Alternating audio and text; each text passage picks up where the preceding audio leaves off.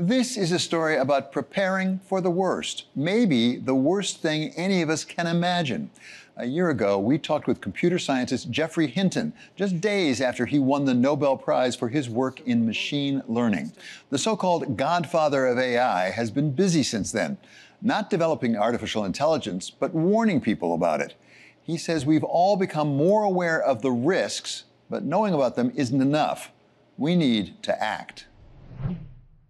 Suppose that some telescope had seen an alien invasion fleet that was going to get here in about 10 years. We would be scared and we would be doing stuff about it. Well, that's what we have. We're constructing these aliens, but they're going to get here in about 10 years and they're going to be smarter than us. We should be thinking very, very hard, how are we going to coexist with these things? Coexistence and control. Two things that Geoffrey Hinton himself has been thinking very hard about. As one of the computer scientists who helped make modern AI possible, he's uniquely well suited to consider its future and who, if anyone, can shape it. Are there companies who are doing real work on safety? I mean, we hear about Anthropic, we hear about DeepMind. Are they helping on the safety front? Yes, I think both Dario Modi and Demis Hassabis and also Jeff Dean, they all take safety fairly seriously. Obviously, they're involved in a big commercial competition too, so it's difficult, but they all understand the existential threat that when AI gets super intelligent, it might just replace us. So they worry about it a bit. I think that some companies are less responsible than others. So for example, I think Meta isn't particularly responsible. OpenAI was founded to be responsible about this, but it gets less responsible every day, and their best safety researchers are all leaving, or have left. Yeah, I think Anthropic and Google are somewhat concerned with safety, and the other companies less so. As I talk to some of the people at some of the companies you're talking about and raise the question of safety, I often am told, don't worry your pretty little head about it. We have great computer scientists who are on top of this. We're far off from any real danger, and our computer scientists will know soon enough, so we're much more concerned about the race to become dominant. Yes, that's the problem. They are much more concerned about the race. They should be much more concerned about whether humanity will survive it. Also whether society will survive it if we get massive unemployment. There's one piece of good news, which is all the different countries are aligned in not wanting AI to take over from people. They're anti-aligned for things like cyber attacks or autonomous weapons. They're somewhat aligned for creating viruses. None of them really wants other countries to create viruses. On AI taking over, they will collaborate because nobody wants that. The Chinese Communist Party doesn't want AI to take over. Trump doesn't want AI to take over. They can collaborate on that. That leaves the question of how do we prevent it taking over? Even if all the countries collaborate, what do you do? And I think at present, all the big companies and governments have the wrong model. So their basic model is, I'm the CEO, and this super intelligent AI is the extremely smart executive assistant. I'm the boss. I can fire the executive assistant if she doesn't do what I want. And I just sort of say, make it so, a bit like Star Trek. And the super intelligent AI makes it so, and I get the credit. Great. It's not going to be like that when it's smarter than us and more powerful than us. That's just the wrong model, I believe. We need to look around and say, is there any model where a less intelligent thing controls a more intelligent thing? And we have one model of that. And it's a model we all know, which is a baby controlling a mother. Evolution put lots of work into allowing the baby to control the mother. And the mother is actually often more concerned about the baby than about herself. It doesn't work like that with rabbits, but it does work like that with people. That seems a much more plausible model of how to coexist with the superintelligence. But we have to accept that we're the babies and they're the mothers. Hopefully they're not Jewish mothers, but you can't imagine these tech bros accepting that model. They just don't think of the world like that. Is the United States behind China in developing generative AI right now? Not yet. The United States is still a little bit ahead, but not as far ahead as they thought. And in China, you've got a very large number of very competitive, very smart people, very well educated in science and engineering and math, They're educating far more people than the US in those areas. The US has basically relied on immigrants to be smart at those things. China may well overtake the US, and if there's one thing you would do if you were Chinese to ensure that China overtakes the US, is you would stop the funding of basic research in the US, and you would attack the good research universities. Trump looks like he works for Putin, but actually in attacking the universities and attacking the funding of basic science, he's acting as if he's working for Xi. How deep is that damage? By the way, it's the immigrants you talked about as well. It's not just the direct funding for the research, it's also the brain power coming in from overseas. How deep is that damage, and how immediate may we feel it? The point about attacking basic research is you don't really feel it for 10, 15, 20 years. Because what you do is you ensure that the really big conceptual breakthroughs won't happen here. And then later on, the Chinese will be way ahead.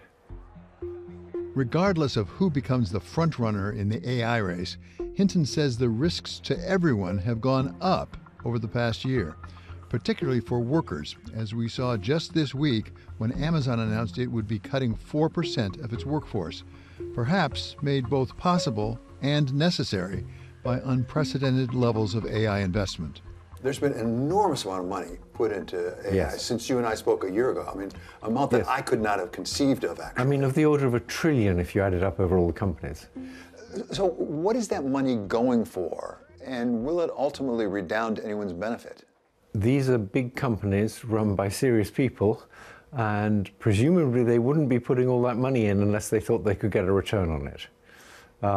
There's some ego involved. They want to be the ones to do it first, even if it's going to kill us all. So there's ego involved, but presumably they think there's returns to be made. My worry is that the obvious way to make money out of it, apart from charging fees to use the chatbots, is by replacing jobs. The way you make a company more profitable is replace the workers with something cheaper. And I think that's a big part of what's driving it. Is it a winner-take-all in the end? I mean, in terms of I don't the know. basic I don't approach? know. I mean, one thing I should say is that this is sort of uncharted territory. We've never had things almost as smart as us, which we have now, or things smarter than us, which we'll have soon. We've never been there. We've had things in the Industrial Revolution that got more powerful than us, but we were always in charge of them. You know, a steam engine is just a lot more powerful than a horse, but we control the steam engine. This isn't like that. Also, if you got unemployed because you used to dig ditches, now you have to do something else, you could get a job in a call center. But now those jobs are all going to go. It's not clear where those people go. Some economists say these big changes always create new jobs. It's not clear to me that this will. And I think the big companies are betting on it causing massive job replacement by AI, because that's where the big money is going to be. As you say, some economists say we go back in history and new technology destroys some jobs but creates other jobs. Yes. And net, you have as many or more jobs. You're saying this time is different. Can the investment, the $1 trillion or more investment, can it pay off without destroying jobs? I believe that it can't. I believe that to make money, you're going to have to replace human labor. Given the dire warnings about AI's risks to workers, economies, and humanity as a whole, one wonders whether Geoffrey Hinton has any regrets about his pivotal role in giving it life. We asked ChatGPT how it would describe its relation to the man many people call its godfather. Its answer? If I'm the mature rainforest, Hinton is one of the people who planted the first seeds and figured out how to water them. Still, the question of whether it was worth it is the one that gave him pause.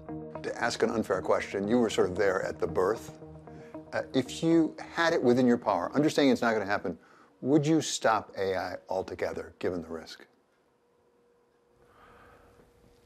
I don't know, because there's also, you have to remember, it's not like nuclear weapons, which are only good for bad things. It's a difficult decision because it can do tremendous good too in healthcare and education. It'll do tremendous good. And in fact, if you think about it increasing productivity in many, many industries, that should be good. The reason it's bad is because of the way society is organized, so that Musk will get richer and a lot of people get unemployed, and Musk won't care. I'm using Musk as a sort of stand-in. That's not on AI, that's on how we organize society. I wonder if over the last year, the economy and the markets haven't worked against you. In this sense, so much of the growth in the stock market, so much of the driving the economy is investment in AI right now. Even if the public were more concerned than they are about some of the risks you described, they're going to say, wait a second, that's what's driving our economy. We don't want to give that up. We don't want to go into a recession. Some people say that our best hope is to have AI try to take over and fail. We need something to really scare the shit out of us. Something like Chernobyl for AI. I'm not sure I agree with that, but that's certainly a possibility. Or the Cuban Missile Crisis. Or the Cuban Missile nuclear. Crisis. Because one of the questions I had was, even if the government sort of agree in general we should do this, is there a sense of urgency? I think the Cuban Missile Crisis probably gave a sense of urgency on nuclear disarmament. Yes. We need something to make people pay more attention and put more resources. So at present, the big companies aren't going to put like a third of their resources into figuring out how to make it safe. But if it tried to take over and only just failed, maybe they would.